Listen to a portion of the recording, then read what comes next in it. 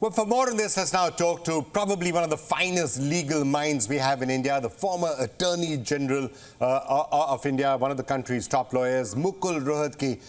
Thank you so much, Mr. Rohatgi. It's always a pleasure and a privilege speaking to you. Now, as you've been hearing this entire conversation that's taking place between the US, Canada and India over this entire Pannun question, alleged assassination plots, FBI director is going to be coming out here.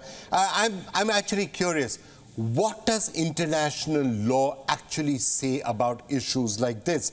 Mr. Rohatgi, when you talk about the rule of law, what does the rule of law say about cases like this?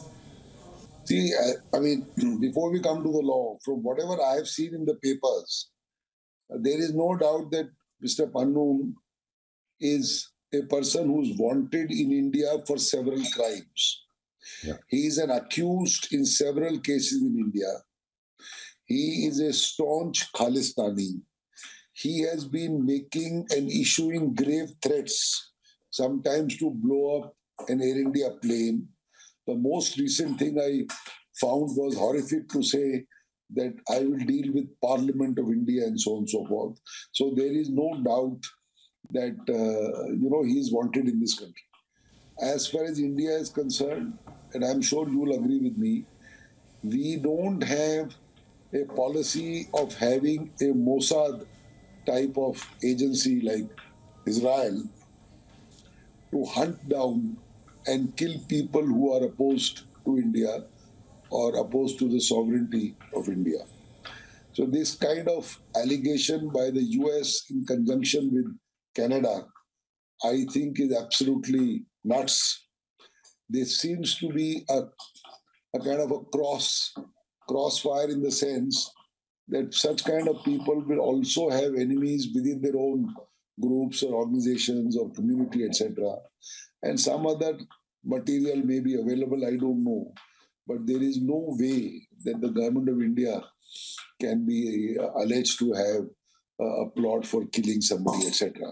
Now, if the FBI is going to examine the matter, as far as government of India is concerned, the government of India must make over all the information it has regarding the activities of Mr. Pannun, not only his involvement in subservient activities in India, whether it's in Amritsar or elsewhere, even his activities abroad, which are targeting Indians, Indian diplomats in Canada and America, a full dossier should be made to show that he is a criminal, you can call it international criminal, who should be tried not only by FBI, but by international criminal courts. So let me just take you up on that a little bit further. We sometimes hear from politicians, from leaders in Canada and analysts in the United States that, look, there are freedom of speech issues out here.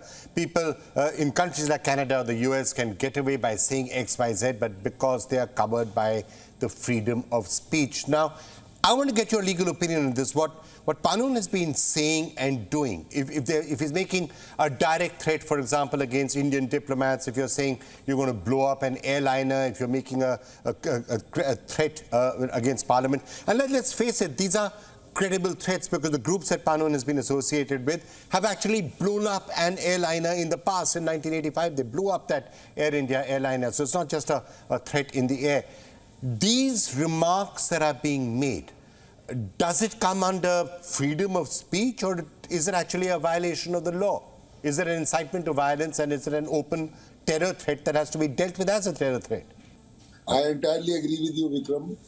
In no country, however much the right of freedom of speech may be guaranteed by the Constitution, as it is in India too, and as it is in the US, or by convention in the UK and some other countries, no country can allow such kind of utterances to attack parliaments of different nations, blow up planes, attack diplomats, say that their security will be threatened by such kind of people.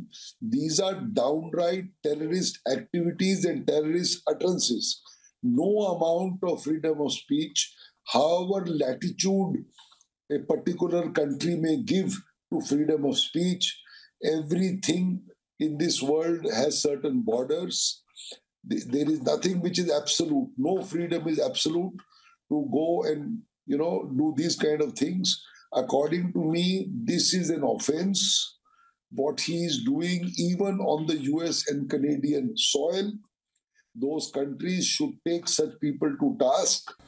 All right, Mr. Rohatgi, now, of course, the FBI director is going to be out here. India is presumably going to be making a certain case against Pannun and others like him. Now, I have to ask you, you've been Attorney General for so many years. If you had to make the case to sort of tell the Americans or the Canadians that, look, you're saying follow the due process of law, follow the process of law, and if you have enough evidence and you make a good case, then we're going to be taking action on that under the rule of law. If that's what the US and Canada are saying, then fine, that case needs to be made. Under which laws and under which system do you think India can make a legitimate case that the US and the Canada and other such countries have to take action against people like Pannun? What would be how would you make that case? According to me, it's very simple. Forget what he wants to do in India. Let us stop what he is threatening to do in Canada and the US, because he's on that soil and he has dual citizenship of those countries, from whatever I have read. Now, if you are making open threats to kill people there, destroy or harm the Indian missions in those countries, harm the diplomats and their families, it is obvious that the local laws of that country will take action as any country would. I mean, if somebody is in India and who makes these kind of threats, we have our penal laws to take action. So the penal laws in America and Canada will provide enough basis for the law to take action against such people, because it is a threat to kill, a threat to commit a murder from an organization which has had a particular amount of similar background, as you have said. So what more is required? The utterances are there. And to say, and I have been seeing on TV some people who are of that bent of mind, who are egged on by these kind of people who go to gurdwaras and heckle our diplomats and all that, and these diplomats have to go away, etc. This is clearly a threat to security of individuals, security of the property of a sovereign nation, and an attempt to threaten their families. According to me, it is an open and shut case. What are these countries waiting for? What is this kind of rule of law? What is this kind of freedom of speech that you are inciting these kind of things to happen against a sovereign nation and its diplomat?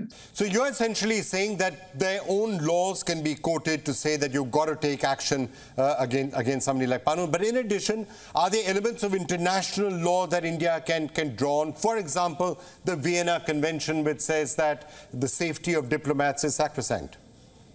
See, as I told you, India will certainly invoke the Vienna Convention for diplomats and their safety.